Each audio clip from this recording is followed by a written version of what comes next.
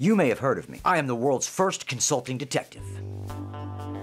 This is my loyal assistant, Watson. That's not my name. Together, we fight crime and help Inspector Lestrade when he's out of his depth, which is always. Stop calling me that, and stay out of my crime scenes. And me, you could call me Sherlock. No one calls you that.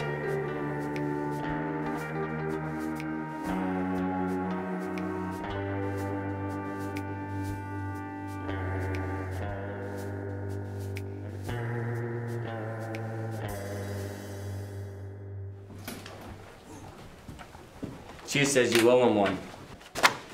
Said he found an easy one for you. Really?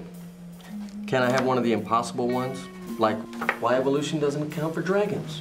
Too late. They gave that one to Jones. His radio's so bad, no one will even notice if he doesn't crack it. Jones has been dead for 5 years. They embalmed him at his desk. And the union still won't let him get fired. Anyway, I thought you liked the easy ones. There are no easy ones. Not since he showed up. He who? He, him. What do you want? You, sir, just got handed a new case. A man was fished out of the ocean this morning. How do you know that? Says here that there was a lot of internal hemorrhaging, like he was run over or something. How did you get this? You could get us sued. Oh, we're not. Come on. Okay, look, I'll tell you how I didn't get it. I did not sneak into the coroner's office and steal it off his desk when he wasn't looking. Go. You know, that old man is surprisingly fast. Don't move. Hey, think I should go interrogate his co-workers. Those flip-flops and Daisy Dukes, they must mean he was gonna get killed on the job. So what job was he doing? His address, it happens to be the mathematical equation for how neutrinos have mass. He has to be a physicist. Where are you and how are you doing this? Never mind. I've got a date. Top breeding ground in the world for political dictators, narcissistic sociopaths, hot reference librarians, little place I like to call State College.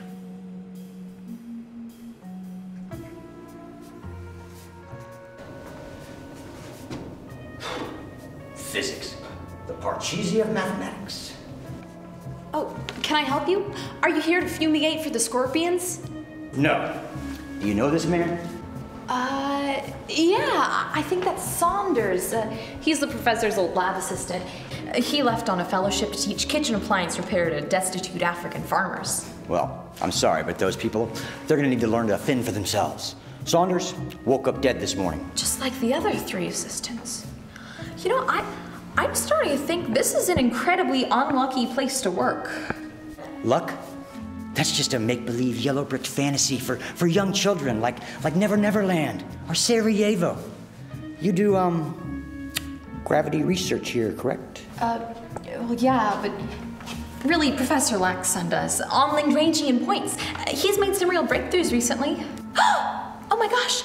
I bet no one's told him about Saunders yet. I'm sorry, I have to go find him. Unless I'm completely off base, which very rarely happens, he should be coming right through that door in about... Linda, who is this? What's going on? I'll ask the questions here. This is Mr. Doctor Jonathan Chase. Your lab assistant was just telling me about your work here. Your new lab assistant, I should say. That was tragic what happened to Jones. I told him going to a nitroglycerin fair was asking for trouble, but who listens to me? Actually, sir, I meant Saunders, but sounds like his predecessor didn't get off too well either, or the one before him, I take it. That was a tragic hammer factory accident. The Board of Regents, they've begun to suspect foul play. What is it you're after, Dr. Chase? To find out if these deaths have anything to do with your research. Oh, I don't see how that's possible. L points are just points in space that are being acted on by 2 gravity fields and thus holding it in place. What if there was a similar point in space where opposing gravity fields could put aside their personal differences for a little while and work together? All that harmony would be crushing. I see that your knowledge of cosmology is seriously lacking. Well, I'm just a little rusty. Out of season, they say. The folks at the Ronald McDonald Observatory, they say I'm more of a fall. More like a stumble. Well, Good luck with your investigation. I'm afraid I'm late for a speaking engagement. Don't leave town, sir. At least not without consulting my office or calling my pager. Good day. Could you tell me exactly what Saunders was working on before he left? Just the usual. Turning term papers into origami, sabotaging the weather control guy's linear accelerator. Oh, and keeping the Board of Regents under constant radar surveillance. So basically just doing the professor's dirty work. You don't think the professor had something to do with those deaths? I don't have to think, Missy. Oh, that is so upsetting. You know, I came here to grad school just to get away from dangerous predators that would tear you apart just as soon as look at you with their... I grew up in a petting zoo. You need not tell me, Missy, of the heinous things that dwell within the souls of those creatures that come from petting zoos. One altercation with the sheep with surprising leverage in the governor's office, and wow, I'm in Washington waiting to be questioned by Congress. That's actually how I found my true calling. I was at the Lincoln Memorial, just taking it all in, you know, absorbing the sights, plus that's where the Washington PD has no jurisdiction. I was sitting right at the feet of Honest Abe, just thinking about everything, and I was hoping that maybe he might rise up somehow. Take form, rise up and maybe crash the wall with his big concrete feet. But, you know, that's just my mind sometimes. The point is, I realized while I was having these crazy thoughts that maybe, perhaps I was in the exact same spot that Abe was in, that perhaps everything was at my own hand, that I had the power to change the laws of man and nature. It was all in my hands, do you understand?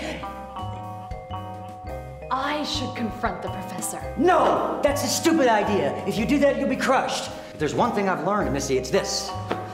Do not get in the way of a professor who's using badly written science fiction techniques. I mean, plus the FBI, big zero on the sense of humor scale. I gotta go.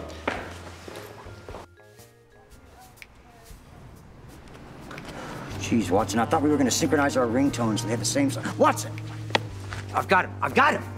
His name is Professor Lackstone. He works at the university. No, listen to this, man. He is using the Earth to crush people. Kill them with the Earth. Can you explain that? Well, actually, it's kind of complicated, and I don't think I can explain it in layman's terms for If you bring him in, I'll make him sing. I'm still trying to find a rhyme for murder. Watson, there's no need. He'll come to us. See? That's my phone. Yeah, I know. I gave him your number. Stop doing that. Still have a troop of mini luchadors trying to confess to helping some Bank of America executives cross illegally into Mexico. Why are you not taking this case seriously? These people, they're guilty. They're little, they're guilty. I guarantee it. Just look into it, please. Lestrade? Yes, I know that. I see. Could you please get to the point? I'm a very busy man and I don't have time for tomfoolery. I see. Yes, I'll have someone there. Thanks for your concern, citizen. I don't sound like that. Hey, he said that he would be at the St. Regis Hotel at noon and he'll bring the murderer to us. Right. Okay, all I'm gonna need from you, sir, is a SWAT team. Full tactical setup. No one gets in or out without my say-so, okay? No. I'll send a police cruiser, and you've got 30 minutes to get him back. He needs to get back to the Kids' Toys for Clean Needles desk. Fine, that'll work. Good enough.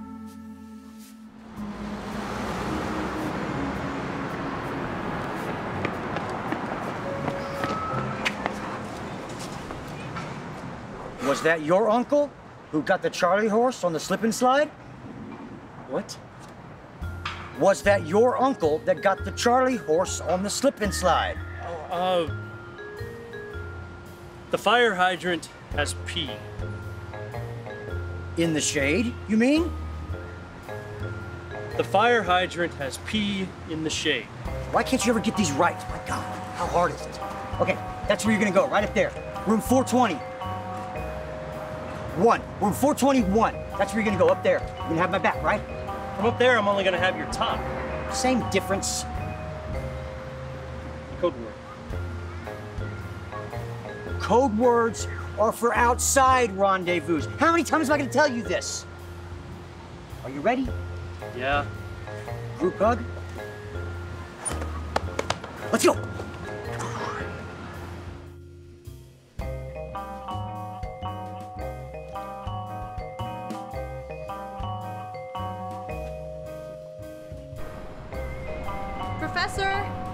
Professor, over here! Linda, what are you doing here? I'm sorry, Professor. I just had to know if all of your other assistants accidentally had their bones and organs crushed into paste. Ew. I was hoping I'd have more time before I had to show you the way the world really works. It's not all candy and ice cream. Sometimes it's licorice and those Pop Rocks things that make your stomach explode. Sometimes it's crushing a man just to see if you can. But think of all the loss of life. Plus, I can't reach the equipment on the top shelf by myself. Surely there's a better way. That's what they said about attacking Russia in the winter. But small minds always think alike. I'm going to have you help me frame a man, Linda.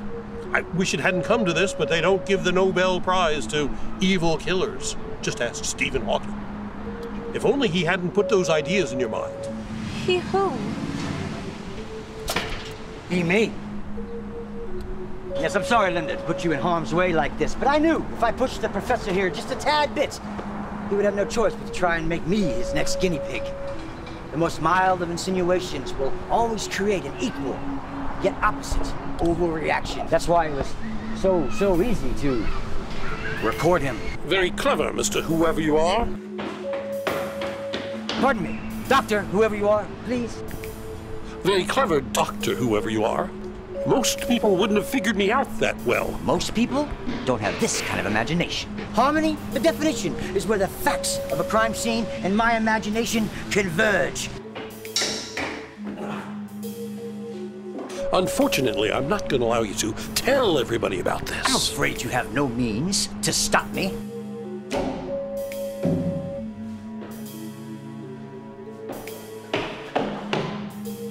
I'll let gravity do my work. You're standing right in the pathway of another convergence. I have you right where I want you. Gravity has always been a harsh mistress. In fact, I know her safely. Professor, would you do me one small favor and take a gander upwards? I call heads. We'll be lucky if we get anything out of him. He might have permanent brain damage. Poetic justice. What, that a man who focused his life on his intellect has now been deprived of it? No, that I got the idea from Def Poetry Jam. The episode where that rapper sang that song about Mary Todd Lincoln's bipolarism, remember? Wait here.